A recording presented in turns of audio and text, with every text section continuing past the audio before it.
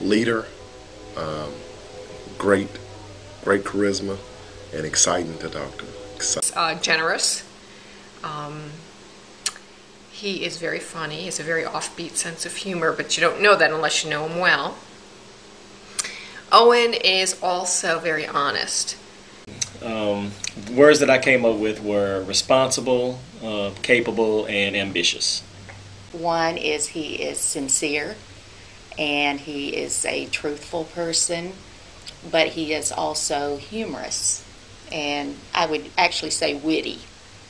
Owen is really quiet. Owen is giving. If you were on a desert island with Owen and he had 2 sandwiches and you had none and you were hungry, he'd probably give you both of his. Owen is loyal. Owen is very loyal. If you have Owen on your side, I mean, you've got somebody who's going to be there for you forever. But conscientious, patient, and responsible. I'd have to say that he is very caring. He listens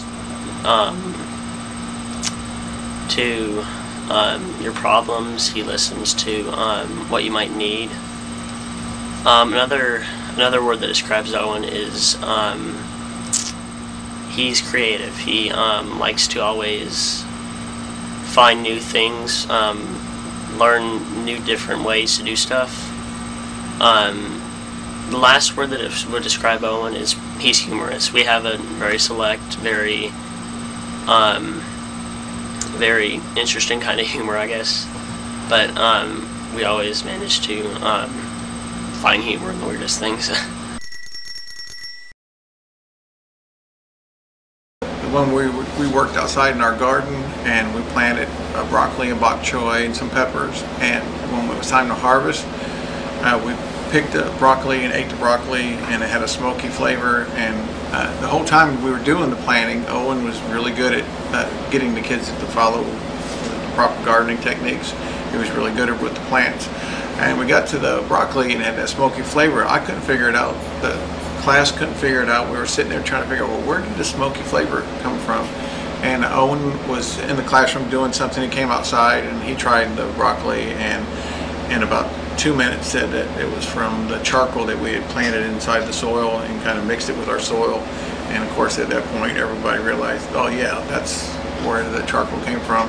Because that's one of the things about Owen, he's real insightful. He can pick up things that sometimes we would sit around trying to figure out what happened, but Owen was able to figure it out in just a few minutes. Owen is that writing has always been a very difficult task for him because it's so overwhelming to narrow down his thoughts. And so we worked real hard on his writing, and we were writing quite often. And one day he had a topic he was supposed to write on, and he sat all class period, and he only wrote maybe 3 sentences. And he asked if he could take it home and finish. So I said, certainly you can do that. And so he went back to Mr. Gantt's class, and before the end of the day he came back to me, and his voice was quivering, and he said, Miss Wade, I really don't think I can come up with anything else. Mm-hmm. I just don't think I'm going to be able to do this. And it just, I felt so sorry for him because I knew he had given it all he had. And I said, Owen, I've known you for 2 years, and you have never asked to get out of doing anything. And I said, as far as I consider this, you're finished. It's done. And the look of relief on his face was like, he said, thank you. Yeah, I remember the first time Owen came to me for geometry, and he came over there and we were talking about acute lines and points and 360 degrees, and Owen's eyes was like a deer in headlights. He's like, do I have to know this? I was like, no, we got to learn it first to know it. So he's just like, are you sure? I was like, yeah, it's going to be real easy. A lot of definitions, but Owen's eyes, he was just like, oh, I can't believe this. So I said, it just takes time and you'll get it. And before you know it, within the first 2 or 3 weeks, Owen had it down pat. He knew the definition of all the words, and that's one of the things. So Daniel is another teacher. He was over in the high school wing, and Owen used to go over there for geometry. And when he would come back in, Owen, he would just walk back in and he said, I don't want to interrupt class. So Mr. Daniel would tell him, no, don't worry about it. That's what I do. I interrupt classes. And so Owen got excited about that. He could interrupt my class every time he came back in. So my door would swing open, and then Mr. Daniel would come in and say, introducing the one and only Owen Crow. And Owen would come in the room running like this with his hands up. And then he would just take a bow, and then he would have a seat. But everybody would clap and stand up when he would come in. So that right there, I think that opened up. I had a lot of fun with that. And when we were camping, we went on a camping trip about 2 or 3 years ago. We were both sharing a tent, and my dad decided to give us share mats to sleep on as sleeping pads. It didn't go so well. It rained. The tent didn't hold up very good, and they were soaked. So Owen ended up sleeping in our truck, and I had to find something else to sleep on and something else to keep me warm. Developing games. So he may do that. But I could also see him doing something one-on-one where he helps people. He's always loved technology and computers and video games, so I think that he probably want to go into something that involves programming or repairing computers or game systems, or maybe even developing games or systems. Would be like the head of a company, or if not that, he'll be a big leader in something. I just don't know exactly, like the gaming world, or with his friends in a social club. You just never know with Owen, because he has a good gift about him. Everyone loves him, and everyone flocks to him too. So he would be head of something. Could be IBM, could be Dell. I'm thinking that's what I'm going for. Some things that I can imagine him doing in the future.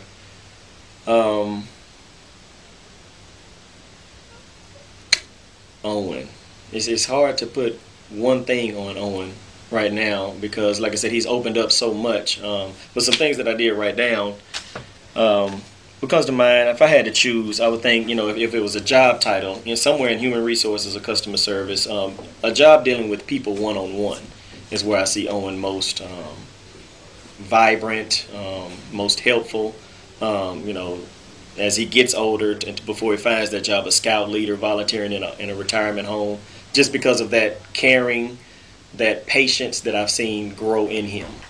I think it would have to do with technology, computers, anything.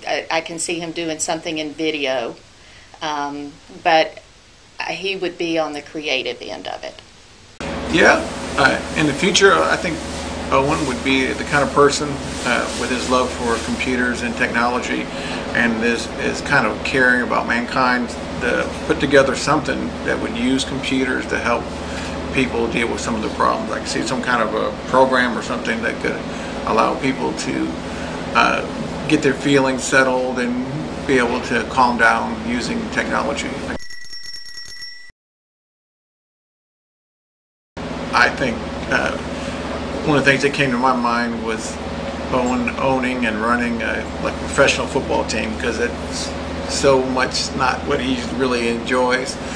Ooh, being Tennessee's head football coach. The Titans or the Vols, I think that would be a hard job. I cannot picture Owen doing anything in a big crowd or anything noisy. So working on the floor of the New York Stock Exchange yelling, buy, buy, sell, sell. I'm very certain he would not be a garbage collector. I do not see him on the waste management truck. If I did have anything to say, is I can see Owen not going to jail. I could never imagine Owen as a public speaker. Being an accountant. Yeah, I remember when I first met Owen, when he first came here, he was real quiet, real shy, wouldn't say anything. And as time started going on, Owen started really opening up. He started blossoming like a flower. And now I see Owen, and it's something to see him look at you in the eye to eye, smile, and talk to you, because at one point when he first got here, he was a little shy.